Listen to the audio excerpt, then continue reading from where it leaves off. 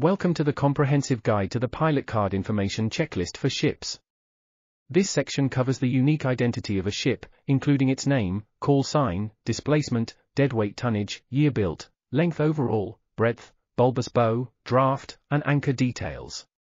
This section discusses the manifold for loading and ballasting, which is the ship's liquid transfer hub. This section explains the air draft, which is the height of the ship above the water line.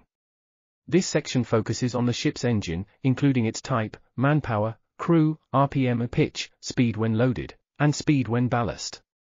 This section covers the ship's steering system, including rudders type, maximum rudder angle, propeller type, thrusters information, and steering gear details. This section discusses the ship's equipment that must be checked and ready for use, including anchors, whistle, flags, X-band and S-band radar, speed log and echo sounder, electronic navigation positioning system, ENPS, compass system and VHF radio, and mooring winches and lines. This section addresses potential operational defects or malfunctions of the ship's equipment. This section covers any other relevant information that completes the ship's story.